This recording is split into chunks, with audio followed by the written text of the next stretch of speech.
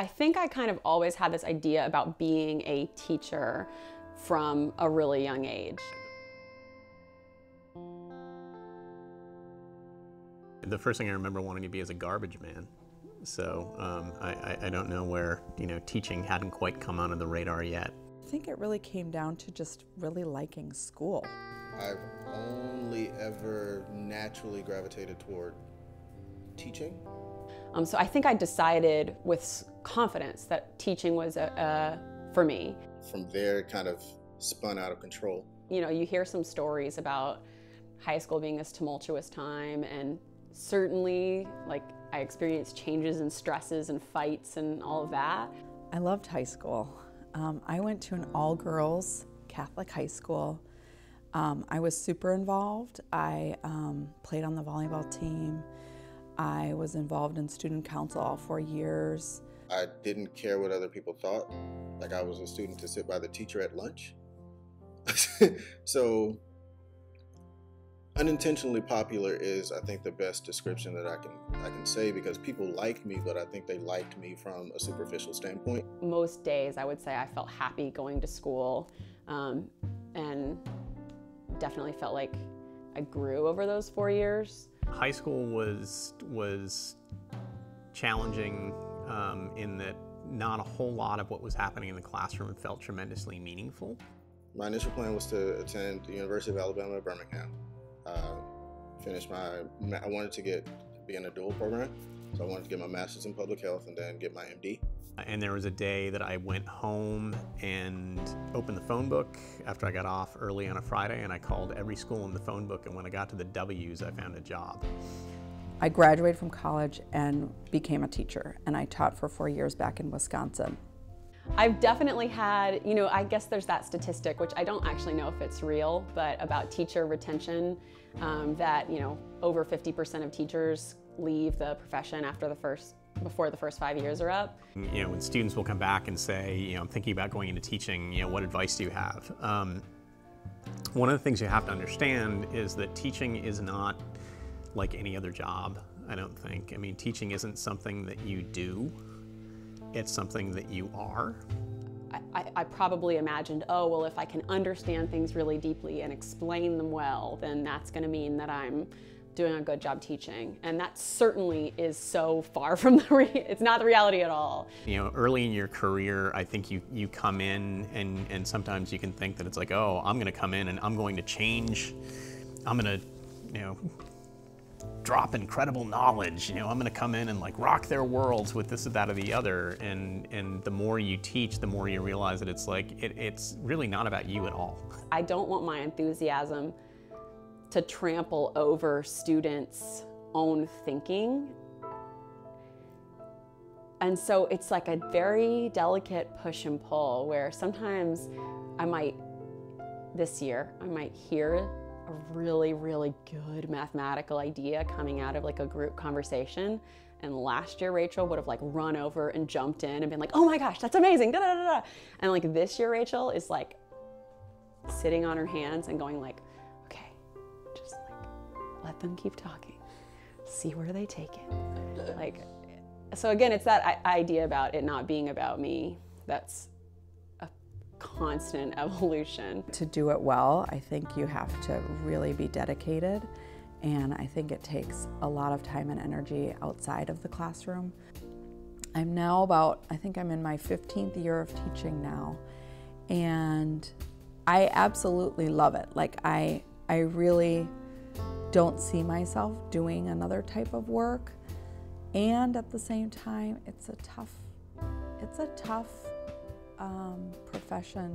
When I see my students are struggling, I want to rush in and rescue, even if it's answering multiple questions and it getting me off track in class. So I like to give my students a little bit of a push and see where they can go with something before I actually jump back into it. The number one thing that is always great and energizing for me is time spent in the classroom. The pieces that take up so much time and energy are really the time it takes to plan a semester, a unit, and then an individual class lesson plan for a 75-minute block class. sometimes it's more than the 75 minutes that you actually teach it. We all work really hard, and I think students understand that. I mean, I do think there are times when they don't necessarily understand, you know, all the time that goes into, for instance, grading a paper, that it's like, it's not just, you know, if you want the feedback to be meaningful, it's going to take me 45 minutes to an hour. Whether the students realize it or not, you know, the teacher is putting energy into delivering a lesson, and they want that to go well. When students talk about how busy they are, how stressed they are, and it manifests itself as like frustration at a teacher, I think that's always hard for me to hear, because they might know that we're busy and we're working hard. But yeah, sometimes, I mean, you all are just living your lives and as high schoolers, and that's like the reason we're all here, so I can hear it, but sometimes it's hard, yeah. When it's like, I'm trying. I think to do well and to balance having a family. So that's constantly the thing that's the rub for me is, you know, that piece of having a young child and then also having work that I bring home with me every night. For me, a lot of it is, you know, I you know, can never have enough time to read books or watch films. And it's hard to do that, you know, during the school year. I mean, it's just to find the energy to do that can be really challenging. The genuine gratitude, it's like really nice to feel and to hear. I think when a student takes the time to thank you for something or write you a thank you note, it means, I don't think they realize the impact that that has.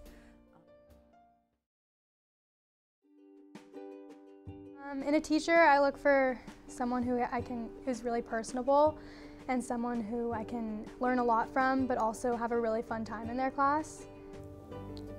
I think a teacher that can connect with students and sort of make whatever subject he's teaching relatable is like really valuable. I think a teacher that like can always have a really interesting lesson plan and like really come to class like ready to engage his students and make them think like thoroughly is really important. Rachel is a fantastic, happy, empathetic, and compassionate math teacher. Well, I think Sean's doing a tremendous job, especially given that this is his first year. I'm gonna miss Krista so much when I go to college. I think that I'm gonna come back and honestly just charge into her room right when I get on campus. Just the fact that she invests so much time into knowing me as a student and knowing me as a person really means a lot. Sean does a really good job of making it, not dumbing it down, but like making it understandable for us as students and like with like real world examples and stuff like that. I really like Bill as a teacher because he always makes me like think really thoroughly in class, and he always challenges like my ideas, and so it's just a really good like environment, and his lesson plans are always super detailed. I think that students underestimate the work that teachers put into everything that they do. You know, you don't expect a teacher to have their own life and their own things to tend to and their own interests that they have, and so when you realize that they have all these other things going on, and then you realize how much time they put into your class, that just makes the whole, like, makes you appreciate them so much more. And I think everyone here can definitely do that more. I think it's honestly truly amazing how they come so prepared and so invested in every student's education here. It's clear when he shows up to the classroom that like he really cares about what he's doing, and he really cares about connecting with the students. Well, like just overall the election class, like he's always really been, like every new class since there's been so many late breaking developments, like he completely changes the class, and like I think just overall like being able to adapt his lesson plan, like I mean every day he goes above and beyond. I was in tutorial, and like without even hesitating, he offered to stay during his lunchtime to continue tutorial because he had so many students that were in there with questions. And like I know a lot of teachers aren't willing to do that. Thank you. Just thank you.